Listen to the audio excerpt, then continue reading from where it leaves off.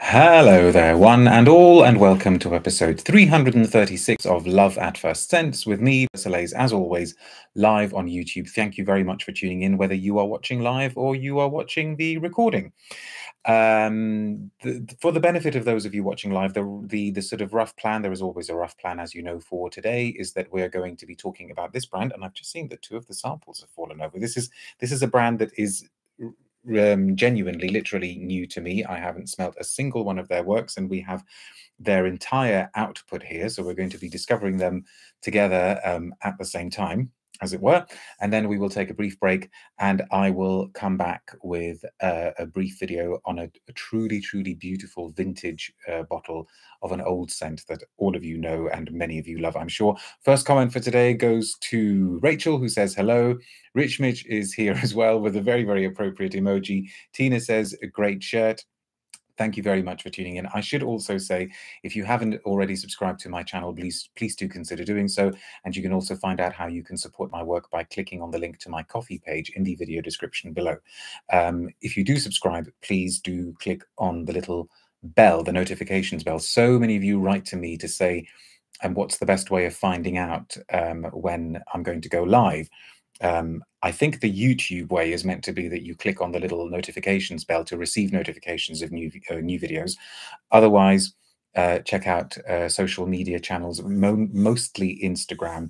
I try to give as much notice as possible of the videos, but unfortunately, I can never give as much notice as I'd like to. I usually manage to give about 24 hours, sometimes a little bit longer. More comments coming in. Dustin is saying greetings from Texas. Eric is saying hello from humid, warm Texas. And M. Snoch, is that right? Says hello from Katowice. Well, you've come from a country that is going to be very, very relevant to today's video. As I say, brand new. The brand is called Wolf Brothers, and it is a Polish brand. I have no idea if any of you out there have smelt any of their wares. If you have, please do let me know. I became aware of them just as I happened to be doing a little bit of sort of internet-based perfume window shopping, the kind of thing that all of us probably do from time to time.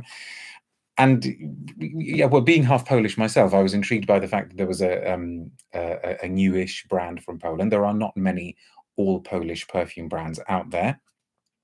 And because they've only got 6 perfumes so far, I thought, well, I could get all 6 samples. So I obtained these myself. They are from their UK retailer. They do have a UK retailer. So I don't know the brand. The brand, as far as I'm aware, don't know me. They don't know that I've got these samples. They don't know that we're going to be doing this video. For all I know, it could turn out to be a complete disaster, which is hopefully won't be. You know, keep an open mind, stay optimistic. But that's also partly why I'm doing the beautiful vintage scent video after this one, because if this does turn out to be a complete disaster, at least we know we have got something truly, truly spectacular around the corner. So, Wolf Brothers.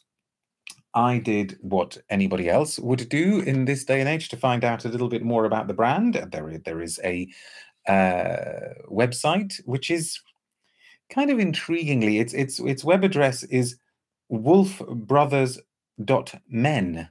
I didn't even know that you could have .men websites, which kind of made me think, okay, well, what's that supposed to be all about? And the website is sort of, you know, suitably dark and mysterious looking for a brand called Wolf Brothers. And in the get to know a little bit more about us section, you've got this paragraph, which ends in a slightly dubious fashion, you know, a fashion that made me think, oh gosh, do I sort of want to plunge straight into a showcase of this brand without smelling anything from them at all? Anyway, this maybe you'll feel different. So it says, it all started a few years ago on a cold winter evening on one of the Bieszczady forest trails. 2 wolves, bound by bonds of blood, made a notable pact in the midst of a blizzard. They knew from experience that to prosper in this wild world, they must act as a pack. So I'm guessing this is a reference to the fact that maybe they're genuinely 2 brothers who started this brand, and I think their surname must be Wilk, which is the Polish word for wolf. Okay. Soon, Piotr and Łukasz, 2 hikers eager to succeed, joined, this is how Wolf Brothers was established, an exclusive fragrance brand for genuine men. That's the bit you can imagine that set a few alarm bells ringing in my head, because I thought, what on earth does that mean? And is that trying to be ironic? Is it exclusive? Is it just meant to be generally a comment about masculinity, which is, of course, an area that is open to everybody, right? Anybody can try to tap into or express a masculine side, and vice versa. But Katerina says, "Oh God, yeah." Toxic masculinity, says Rachel. Well, I hope not, right? I hope not. But I did think, how should I be taking this? Then there's a description of the actual guys. So there is a Wiktor Wilk. There is also a Szymon Wilk, and then the guys who joined them are Piotr Romański and Łukasz Markiewicz. And we're told that Wiktor Wilk is a true alpha male and born herd leader. He is responsible for creating the fragrance compositions and working with partners from France. His extremely well-developed sense of smell allows him to link fragrances perfectly with emotions and genuine primal instincts. And if that results in really excellent perfumes, okay, fine. Davlone says, I lost my certificate of authenticity and so have lost my genuine status. Yeah, I've probably lost my genuine status a little bit, or quite some time ago as well. Oh my God, these fragrances are so not for you, says Gavin. Really? Why? Are you saying that just because you've read the description, or because you know?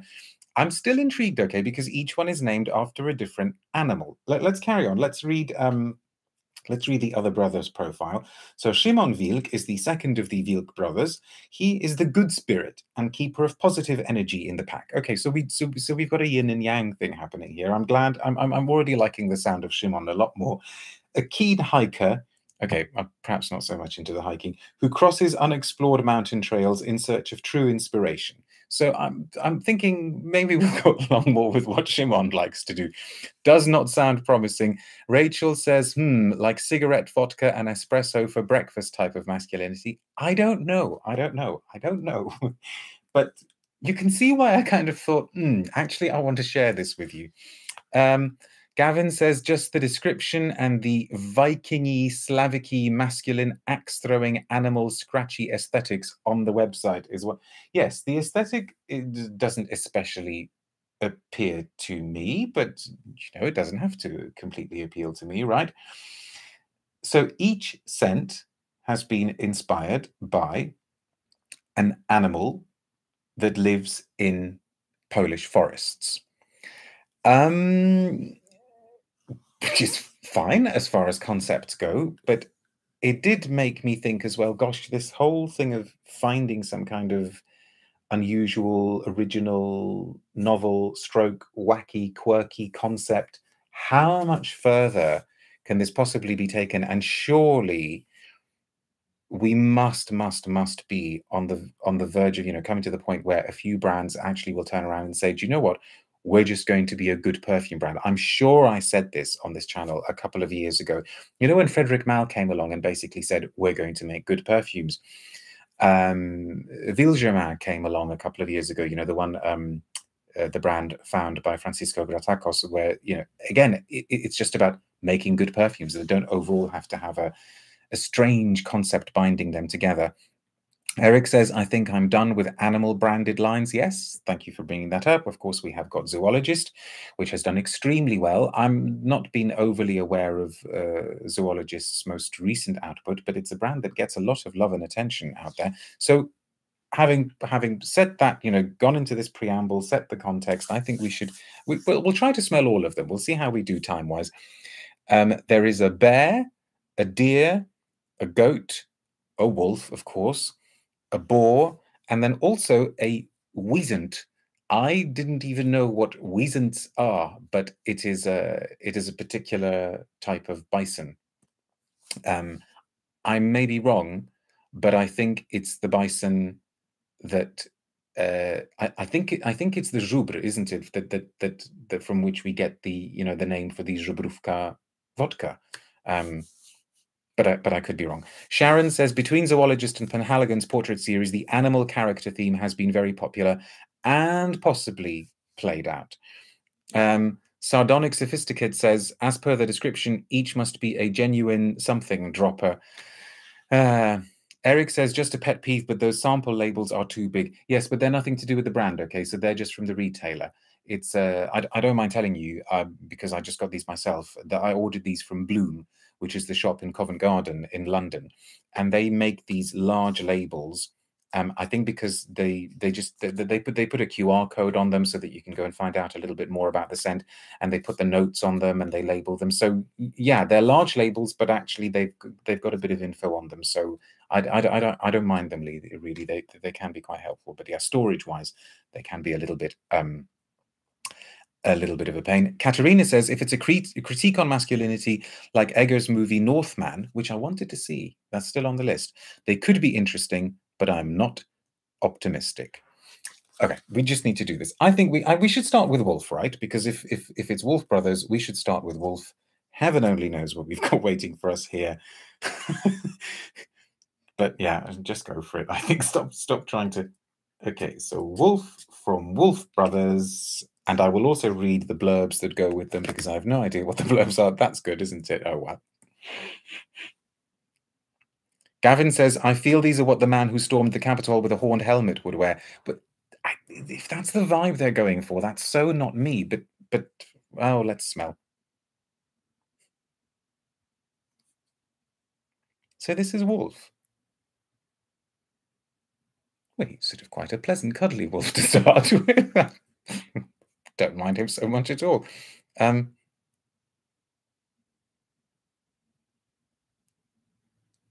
So, okay, it starts off so much quieter than I thought it would. Who is the perfumer, says Rachel. They have not revealed the perfumer or perfumers as far as I'm aware, which is also a little bit of a black mark in my book. I really, really, really don't think there can be any excuse nowadays to have the whole anonymous perfumer thing. I don't know. It's spicy. It's sort of cardamom-y, nutmeggy, shades of Olivia Jacobetti's Idole for Lubin, which is the still sort of kind of the sort of high watermark of that kind of slightly boozy, woody, spicy scent, more like Wolf of Wall Street, says Tina. Yes, you're not wrong there. While that, let me label the blotter, because with 6 animals. If, by the way, I do start producing teen wolf type, I mean, I already have no shortage of hair on my arms, so maybe wolf was the one made for me. But do call for help if I suddenly start developing fangs and things. Right, wolf. What have they got to say about wolf? Wolf, the fragrance of the night, fear and wilderness. Okay. A quote from the perfumer, the anonymous perfumer. I imagined the full moon on a cold night in the forest, a perfume that through spicy and woody notes of vetiver and pepper dressed in leather evokes the dark side of the wolf wandering through the wilderness after dark. Okay, so I suppose what's interesting here is that it's quite silent. So maybe it's meant to be the secretive wolf. Wolf as ninja warrior, if I can bring in a completely different analogy. Herb says, all mammals, interestingly. Yes, that is interesting. Rachel says, what can you tell us about Polish scent culture? Is it more like clean Scandinavian preferences or closer to Russian or French style? Rachel, even though I'm half Polish, I don't feel I know enough. I mean, I haven't lived in Poland since forever. And yeah, somebody else watching. I mean, we've got somebody watching from Katowice, and I know that we have a few other Poland-based viewers who pop in now and then. My gut feeling is that the overall preference is not for the sort of Scandinavian style, and maybe heading more towards things that are more Russian in tastes. But I don't know. I would actually prefer to find out more from people who live there. Oh, Tomasz is here saying, hello, everybody. Right, Tomasz, you can answer our question, please. In terms of the notes that they've listed here, yeah, they're saying spicy, fruity, red pepper, smoked plum, cardamom, davana, vetiver, myrrh, pine, frankincense, leather, oak moss, tonka bean. and yes, all of this is in there. I'm also getting a little bit of a sort of hint of Amouage Boundless, which I'm a huge fan of, as you know.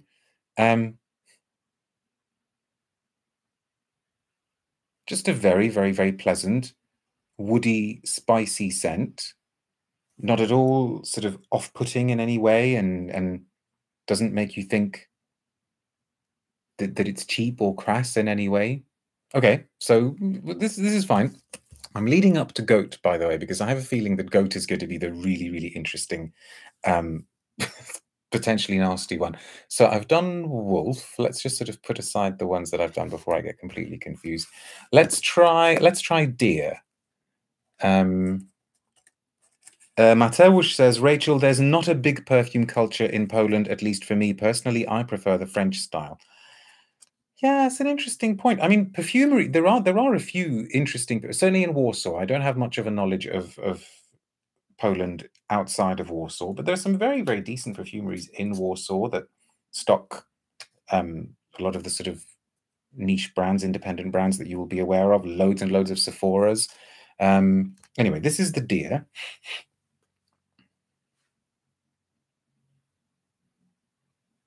Oh, and that's curious. There's something very, very, very fascinatingly wintry about this. And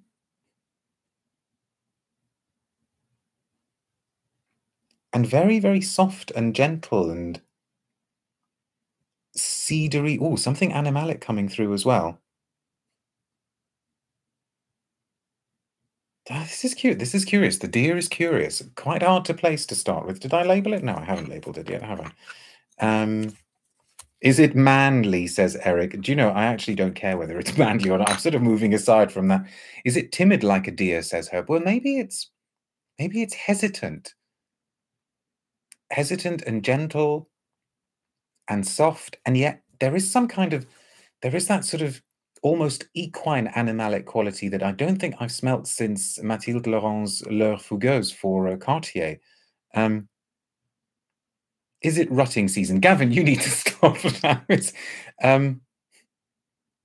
I'm curious to smell this in terms of what Polish creators are attracted to, says Rachel. No, good point. It would be interesting to get some kind of aesthetic context, right? Some kind of cultural marker context. Maybe we should see if the wolves fancy being interviewed. Hard to place because there's almost like maybe the gentlest sort of floral inflection, something slightly medicinal. Curious, and not to be dismissed straight away, right? Let's see what they say about deer. Probably completely different from what I've just told you now. I'm just looking up the information here. So deer they have as the fragrance of the dry forest, majesty, pride, and glory. Okay. I mean, I suppose the silence could be read as either being majestic or timid, as somebody said, hesitant. And what have we got? We've got a quote from the perfumer. Aromatic herbs, spices, and woody bark resonate in the mountain atmosphere and welcome the powerful, galloped herds. Slightly dodgy translation there, probably. The sense of musk, leather, and hay blend with the animal power evoked by the sleek and fragrant fur of wild deer. There is something kind of furry to it. What's that Villoresi scent that's so popular in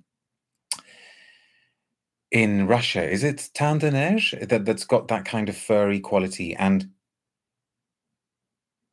this is probably a little bit more simplistic than the wolf one. What's Tomasz telling us about our cultural attaché? As for fragrances made in Poland in the communist era, most of them were like classical eau de cologne, like Vars. Gosh, you can still find a few bottles of that somewhere. Smells like 4711, but is spicier, not worse at all. Cather Great. So, Catherine the Great, is it? Says, would like to try Exuma Parfum, the Polish brand. Heard it's very good. Some inspired by well-known perfumes. What have they got as their notes? Clary sage, mint. Yes, that's the coldness, isn't it? Pistachio. Okay, didn't think that, but green coffee. I wonder what I picked up as the coldness. It could have been the mint, the cedarwood. and the animalic quality coming through with the leather and the musk. Yes, we should do it. I am intrigued by this. Okay, let's move on to, let's do the Wisent, or the, you know, the bison. Let me label it first, actually.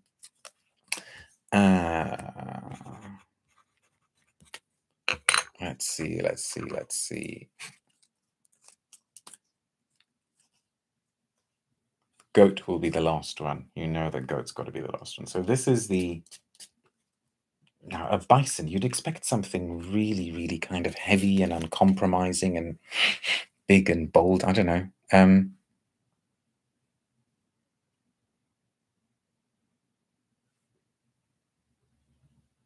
This is geranium-y. I'm immediately taken back to the first time I tried Frederic Malle Geranium pour Monsieur. Oh, but something weird there as well. They do have a little bit of a twist to them, all of these, don't they? So it's like geranium and grass. Okay, so maybe it's because of the you know, the bison's feeding on the grass and hay-like, but it's almost not quite fecal funky. So it's the geranium pour Monsieur guy who hasn't had a shower for a few days and is just on the verge of really needing one. Fascinating. Oh, I'm quite enjoying them. I mean, so far, these are ones where I'm thinking, I wonder how much they cost, actually, because I didn't look up price at all. So bear, go to the bear. So bear, they're calling the fragrance of savageness, bravery, and respect. I mean, savageness. Everything seems to be like, they've got this aesthetic, which is all like, whereas in reality, they're kind of going, if you see what I mean. What are they saying about it? So the quote from our esteemed perfumer, the top notes are inspired by the forest, with resinous notes of pine and fir. The dark bear's fir is represented by ambery notes of cistus and labdanum. The powerful notes of cinnamon and ginger make up a respect and fear animal of the forest. Okay, get me to check your English prose, okay? While honey and vanilla notes add smoothness to the composition. It could be the honey that's making it slightly. Oh no, sorry. Somebody's just said this. Was this Wisent or Bear? No, you're right. This was Wisent. Oh, wake up, Persolaise. Sorry. All right, scrap the last 2 minutes of the interview. Okay, Wisent. The fragrance of the meadow. Power, self-confidence, pride, and self-control. Right. We better do Bear next. So the quote. Thank you very much. Who was that? Was that Herb? Thank you very much for watching. The perfumer says, hay, blackcurrant, and woody notes bring us to the vast space of the Carpathian Mountains, a place where Wisent are living. I think they mean leathery notes, but they've put lathery notes, which is a different sort of scent entirely. Remind the strength of the Wisent, while animalic notes evoke its thick and warm fur. So they say in the top note, it's grapefruit, blackcurrant leaf, blackberry leaf, no suggestion of geranium. And woody notes in the middle of hay, bison grass, and acorns, and then spicy notes of vanilla. I'm still, I mean, okay, blackcurrant leaf, maybe not a million miles away from geranium, but I'm still getting a real freshness here. Rachel says, I'm curious about how the aesthetics and descriptions compared to the actual smells are perceived culturally by their buyers. Fascinating. No, you're absolutely right. You know what I just said about how, to me, these are actually nowhere near as loud and powerful as they seem to be making out. Maybe within a completely different cultural context, people would be going, oh my God, this is too much. You know, how could anybody possibly wear this? Dev says, so far this brand seems like they're playing an unreliable narrator and all their scents are described ironically. Interesting if I'm not reading too much into it. Or maybe, as Rachel says, it's to do with cultural variation and cultural differences. Right, so apologies for the mix-up a few minutes ago. Let us now do the bear before I make things really, really confusing. Get the pencil. Okay, so the bear... which will mean that we will have 2 to go after this one. But yes, I thought these would turn out to be, I suppose, just a lot more stupid somehow, a lot more simplistic. I mean, I guess I should have known better, because Bloom, the people who run Bloom, are very, very, very careful about who and what they stock. So I should have trusted their tastes, actually. Anyway, this is Bear. Ooh, okay.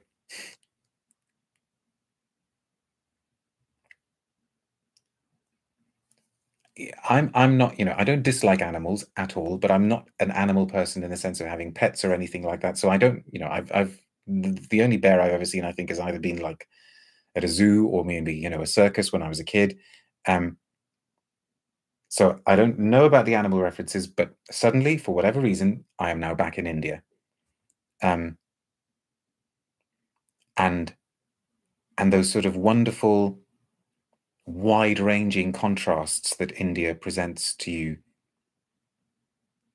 with that kind of real carnal, fleshy funkiness somewhere and something woodier and cleaner. So that's brilliant. Davlon says Paddington Bear on a bender. This probably is Paddington Bear on a bender. On a bender.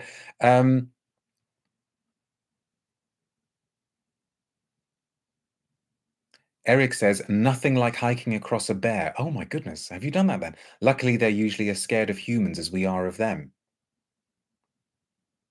So far I have to say, the strength of the four I've smelled, this is a very interesting way of presenting animals because, at least to my cultural reference points, it kind of has steered away from a lot of the cliches. I would have thought that maybe, the bear would be really, really funky. So I won't reread the bear description except to say that it's meant to be, what was it? Pine, fir, cistus, labdanum, honey, vanilla. Apparently, it's got iris in its heart. It's something cuddly about it as well, I suppose. Oh, Pulpofemo has checked out the price. 116 euros for 50 mils. Are they worth it? I don't like answering that "are they worth it" question because that's such a personal question. I mean, 116 euros for 50 mils is obviously pushing it towards the expensive end. Bear sounds the most interesting, says Gavin. I think, to me so far, deer is going kind of odd. There will obviously be a blotter update on these because I think we need to get some sort of sense of how they develop. Let's do the boar next. Now, come on. A boar, you can't give us like a nice, sweet, cuddly boar, can you? Katerina says it's a shame because the scents so far seem to be at least quite decent, accompanied by rather unfortunate marketing. Maybe these guys, maybe there aren't even four men. Maybe the whole thing is a fiction. Maybe there's men and women behind this brand. I don't know. Okay, so this is the boar as opposed to the bear.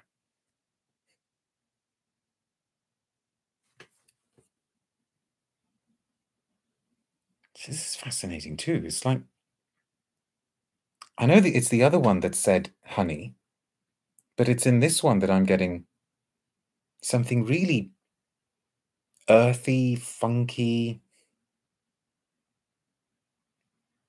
but still contrasted with cleanliness and greenness. This is interesting and spicy as well. Oh, so far this is the one that I think, because it's kind of green with a green that's kind of stripped back and made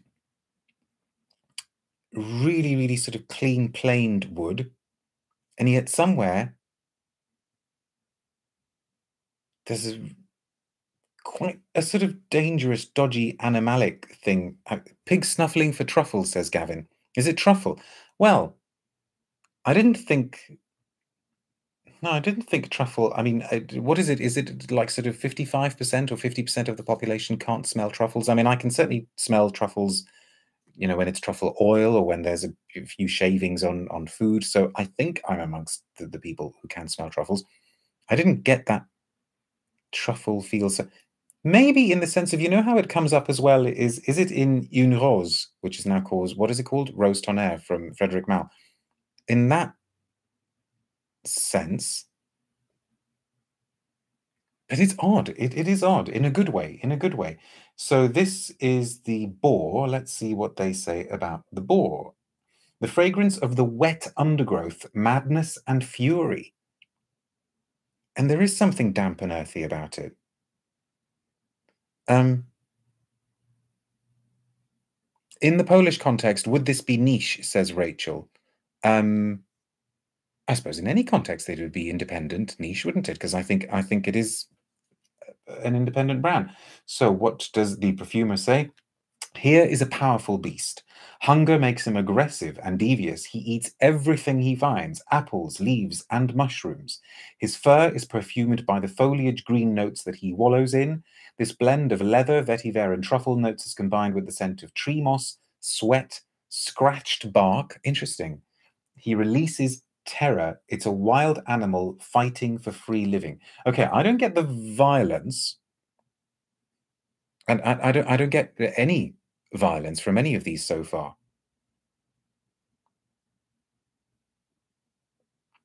But fascinating nonetheless. And then the notes are pretty much what we've said. Apple, galbanum. Okay, so there's the green, the truffle that they're insisting on, moss, conifer, dry woods, vetiver, fir, and leather. And the green is quite marked. The green is really, really kind of pulling the base up and stopping it from getting it from becoming too funky, too animalic. And now the goat. I don't know why I thought maybe maybe the goat is going to be the most devilish, the strangest, the weirdest. I don't know. So let's label the blotter goat. Oh, and Tomasz is giving us lists of other Polish brands for us to check out. And so we end with the goat.